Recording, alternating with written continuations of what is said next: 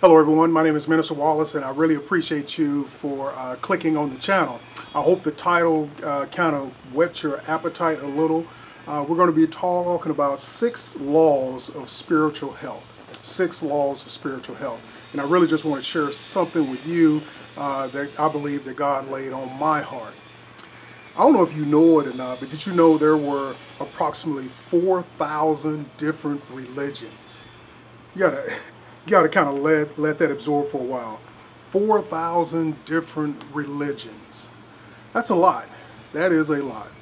There's over in the Christian, in the what we call Protestant or Christian realm, there's 200, at least 200 different denominations.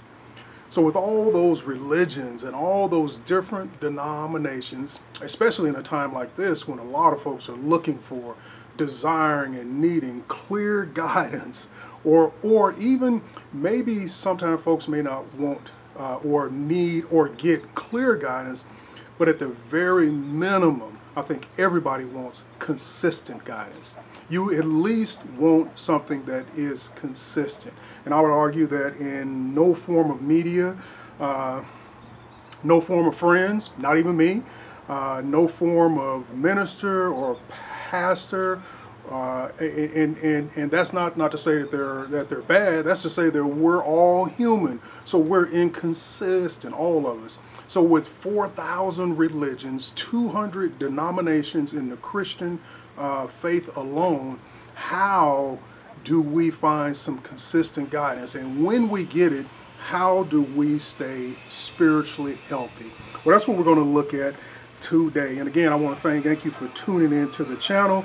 I hope you got your Bibles, because we're going to take a look at and just go through 6 ways that you can maintain your spiritual health. I think this is a relevant message. I think with what is going on in the world, I don't know how long this video will be up on YouTube, but what's going on in the world now is the COVID-19 pandemic.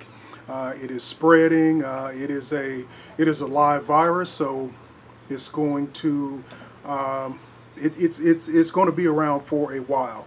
I think at first we were looking for a quick fix, but I think we realized, as my grandfather used to say, we're in it for the long haul. So we need, I need, you need, we need to be encouraged. We need consistent guidance. So I want to, again, 6 laws of spiritual health. And we're going to run down through them, but just to give you a quick snapshot of what they are, we're going to talk about parents, we're going to talk about food, we're going to talk about rest, we're going to talk about exercise, we're going to talk about being clean, and we're going to talk about love. But before we talk about any of those, let's talk to our God in heaven. Our Father, which art in heaven, we thank you, God, for this word. We thank you, God, for this message.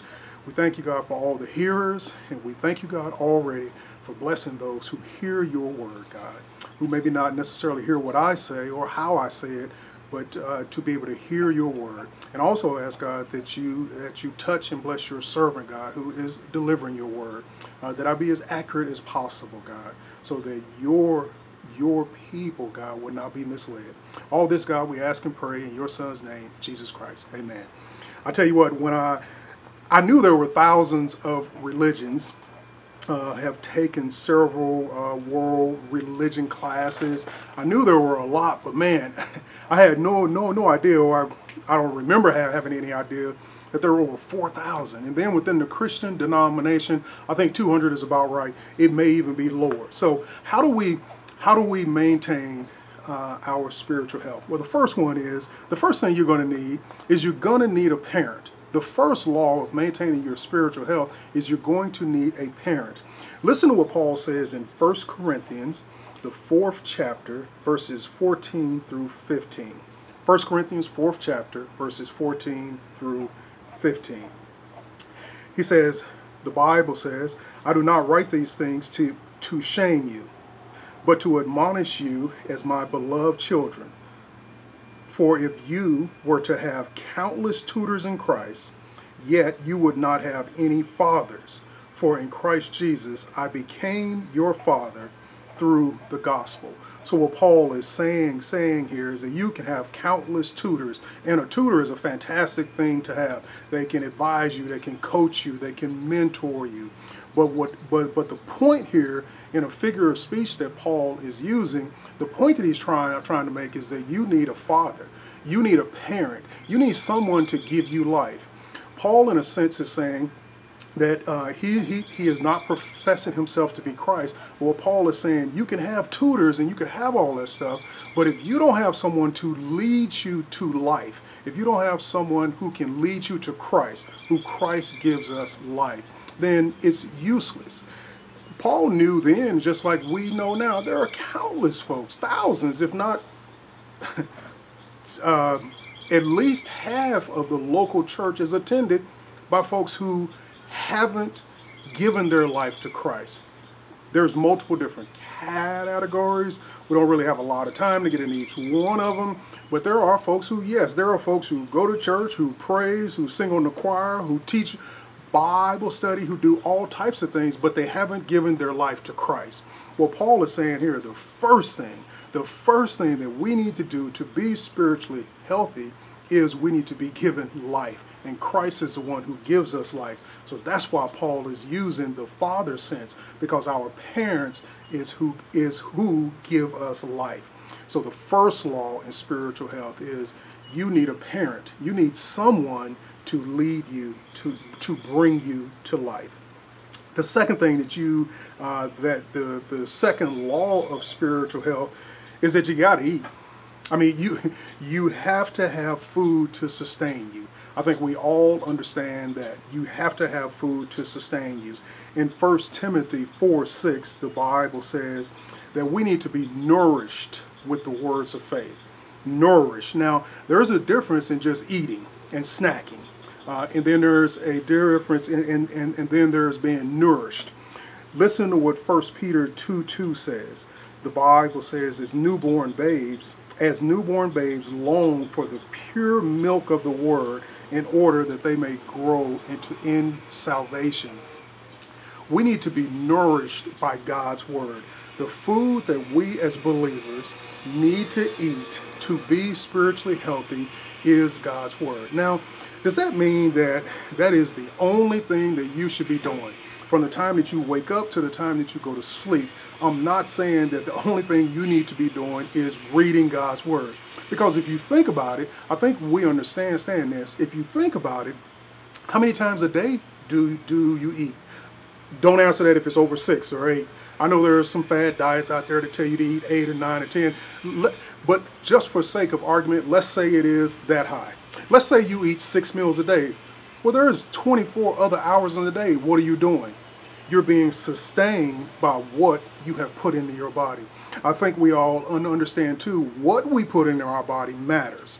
During this pandemic, some of the experts have told us, and they're right, that, hey, look, your health on the front side, if you were to get infected, matters. It matters a lot. Part of our health is what we eat. So no, I'm not saying that to be the best Christian or to adhere to this, that you need to be reading God's word. But what I am saying is that God's word is what sustains us. God's word is what is consistent. So when you eat it, that should sustain you. In other words, we burn those calories. You live by it. You live off of it. So in other words, your actions, the way you carry yourself, the way you conduct yourself, the things that you say should be from what's in your belly, and your belly should be full of God's word. The third law of spiritual health: you need rest. You got to get some sleep. Sleep, diet, and exercise. Any fitness person, any doctor will tell you that those 3 things are most critical. So you got to have rest. You got to have rest. But what are we talking about in a spiritual sense? Colossians 3:15. Listen to what the Bible says in Colossians 3:15. And let the peace of Christ rule in your hearts, to which indeed you are called in one body, and be thankful. So in a spiritual sense, That rest that we get is that peace in our heart. It doesn't mean that there's not drama going on around us left and right, but we need spiritual rest. And we cannot get that. You will never get that watching the 24-hour news feed. I'm not saying not to watch the news, but I'm just saying if that's your primary source of input, you will not find rest. We cannot find rest by depending and hanging on to every word that any given elected politician says. You won't find rest. You will get information, you will be informed, but you will not find rest. Listen to what the psalmist says in 55:22 in regards to having rest. He says, "Cast your burden on the Lord, and he will sustain you. He will never permit the righteous to be moved." Now that does not mean that if you cast your faith on the God that you will never have any drama. No, that's not what that means. That also doesn't mean that that just because you won't, the opposite will happen. What it means is that Christ, our Lord and Savior, he gives us rest. He gives us that peace of mind. No, he doesn't magically, you don't rub your Bible on your chest if you get infected with COVID-19 and you're healed. No, that's crazy. But what he can do and what is sensible is that through Christ, he can give you rest. The fourth law of spiritual health. So you need exercise. You got to.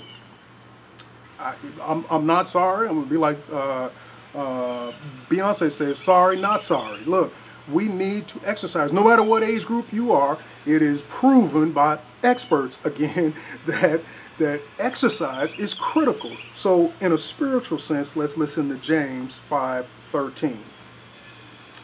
If anyone among you is suffering, let him pray. If anyone is cheerful, let him praise. So James, I like James. He is very practical. He's a pragmatic person.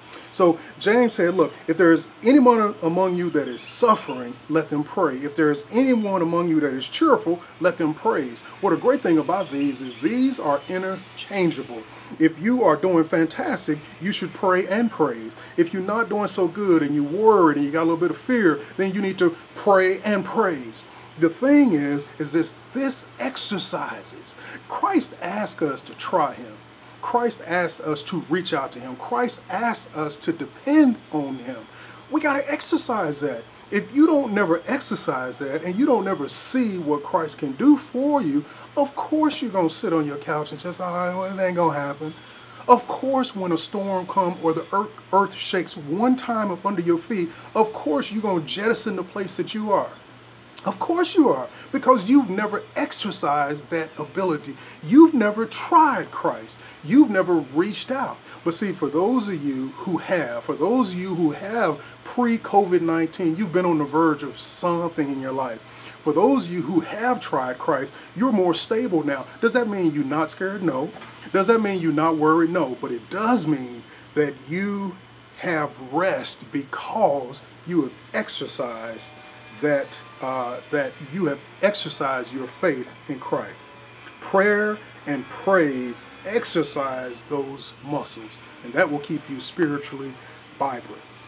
The fifth thing, the fifth law of spiritual health, you got to keep clean. You got to keep clean. Cleanliness, some folks say cleanliness is next to godliness. Okay, we probably need to wrap some context around that, but you need to keep clean. I think most of our parents, that's one of the things that they told us. You learn that you have to keep clean. So what do we mean in a spiritual sense? Well, listen to Ephesians, the 5th chapter, verses 25 through 26. It says, Christ loved the church and gave himself up for her to make her holy, cleansing her by the washing water through the word. Look, if you are dirty, you go outside, you ride your bike, you work in your garden, you go running, you just been up all day moving around and you sweaty. Don't you feel a little irritated? You can't sleep at night. Have you ever... I know good Christians have never done this, so that's why I'm speaking to some of the soldiers out there, not the Air Force guys. Y'all take showers all the time. But some of the soldiers out there, you done been out in the field and you done racked out, went to sleep, and you hadn't taken a shower. Now you slept, but you didn't sleep as good as you could when you was clean.